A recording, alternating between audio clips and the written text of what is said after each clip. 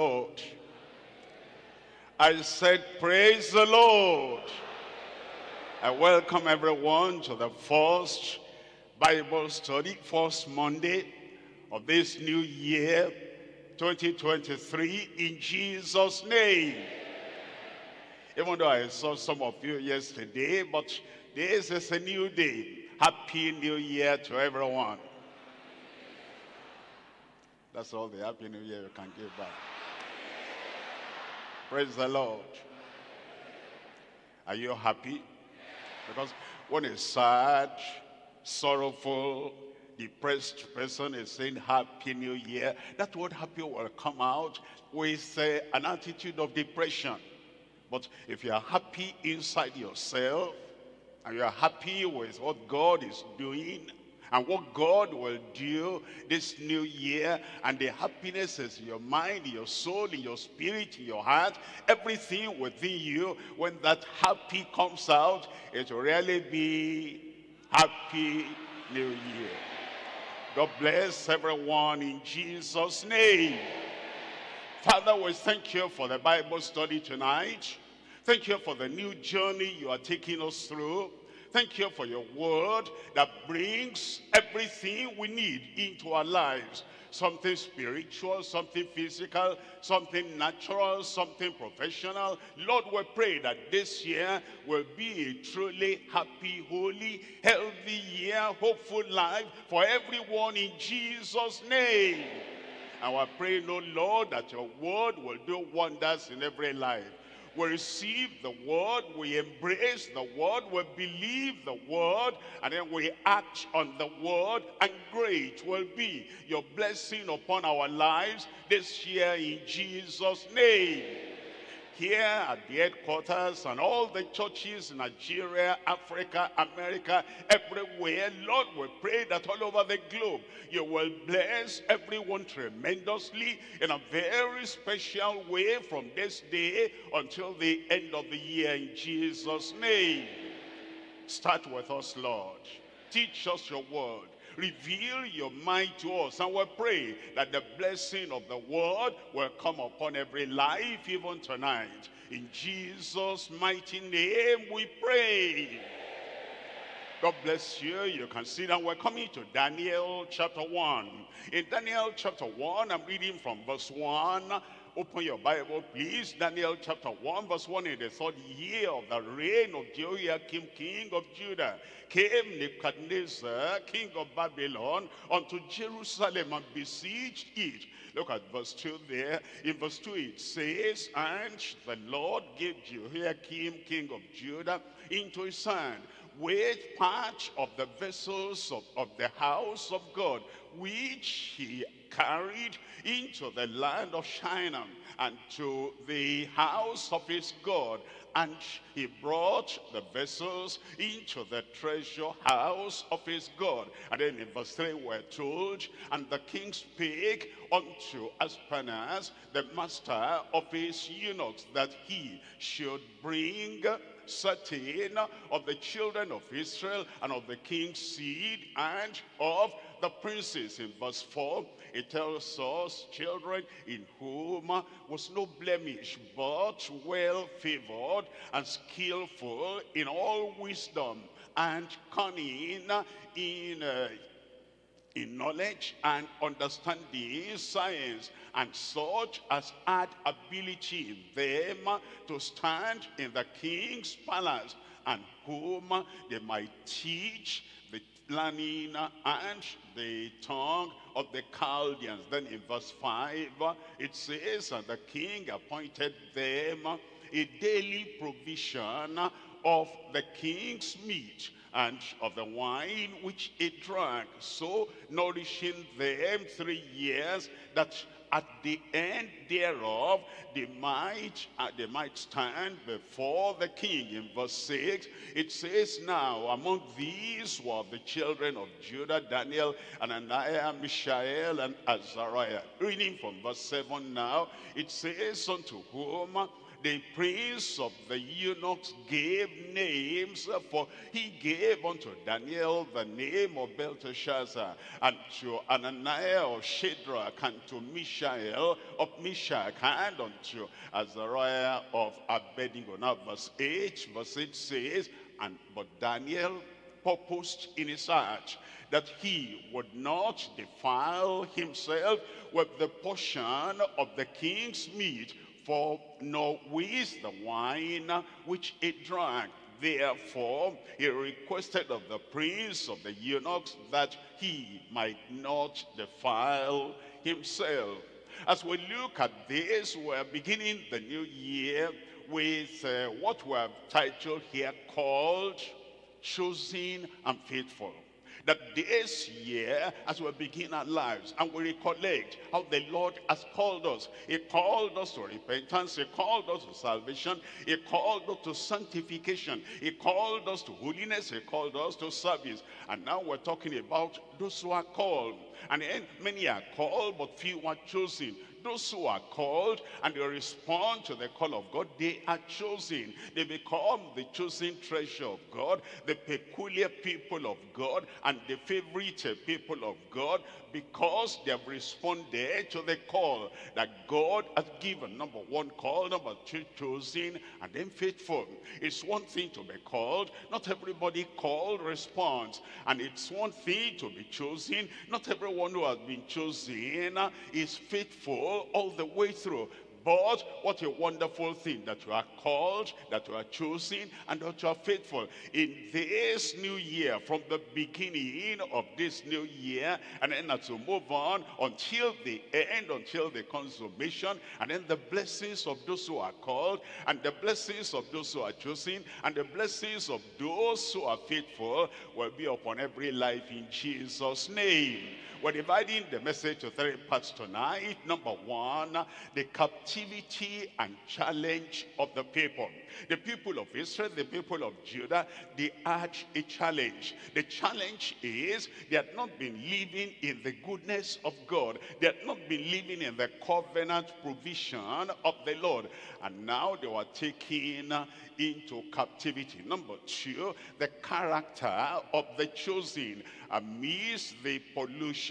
Well, Daniel, Shadrach, Meshach, and Abednego were some of the people carried away to captivity in the first deportation. They were deported from their land. They were taken from their land and were taken to the land of Babylon. Good people, saints of God, and faithful people of God, yet they were carried to captivity. They wouldn't understand why, but as we read the book of Daniel, we understand why God allowed that.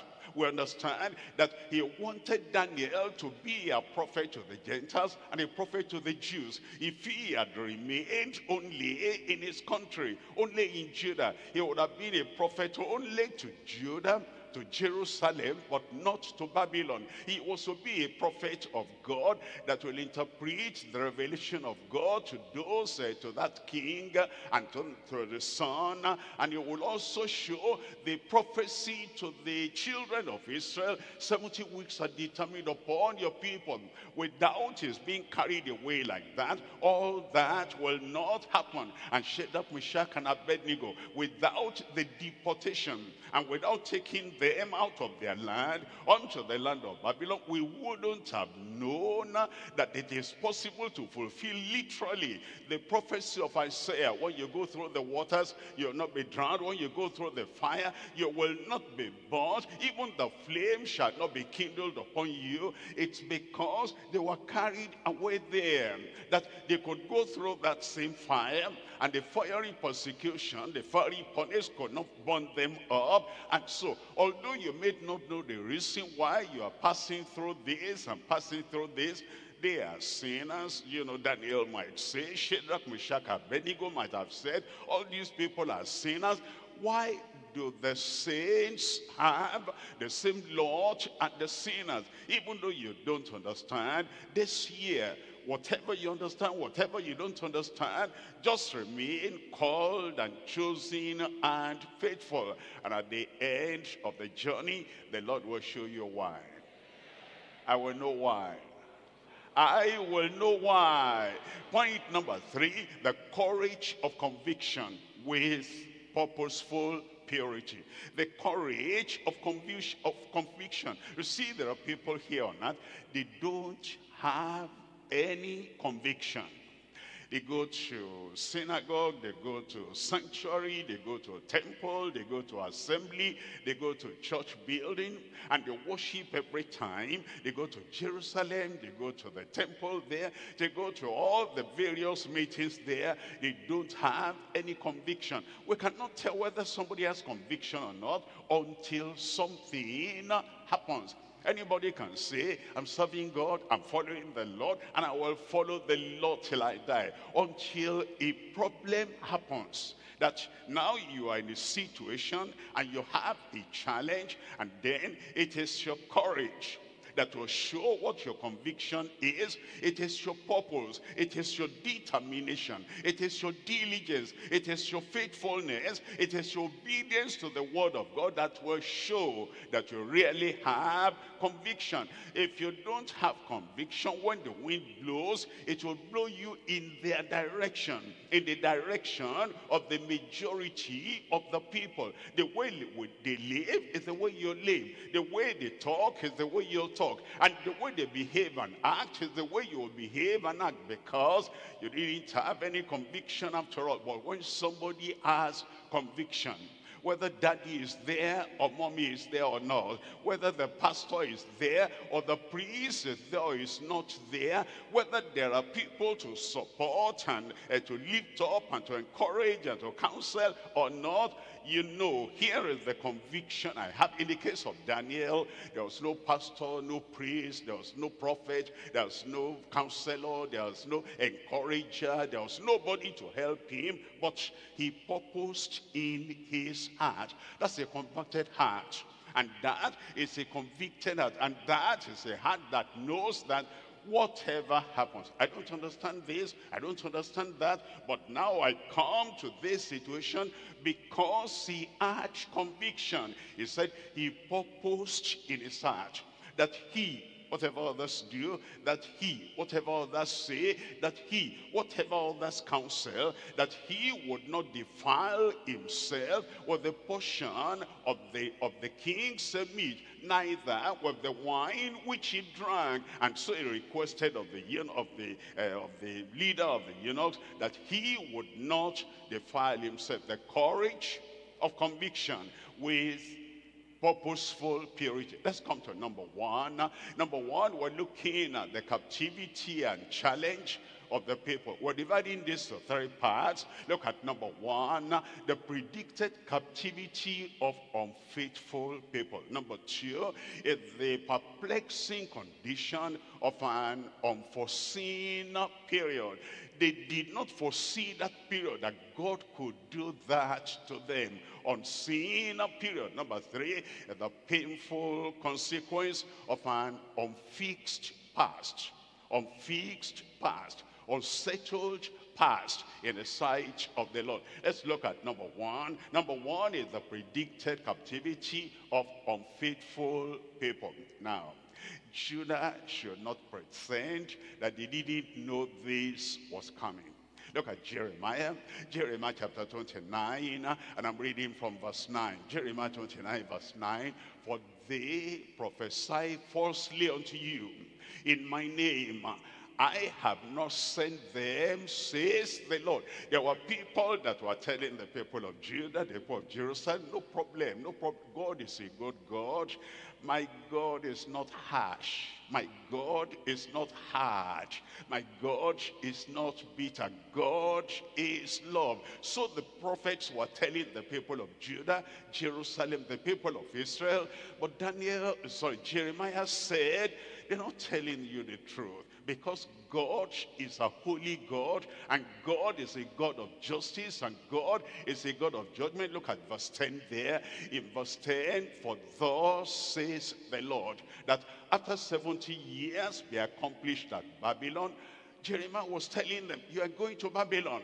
captivity is coming. And after 70 years be accomplished at Babylon, I will visit you and perform my good word toward you in causing you to return to this place. Look at verse 14 there.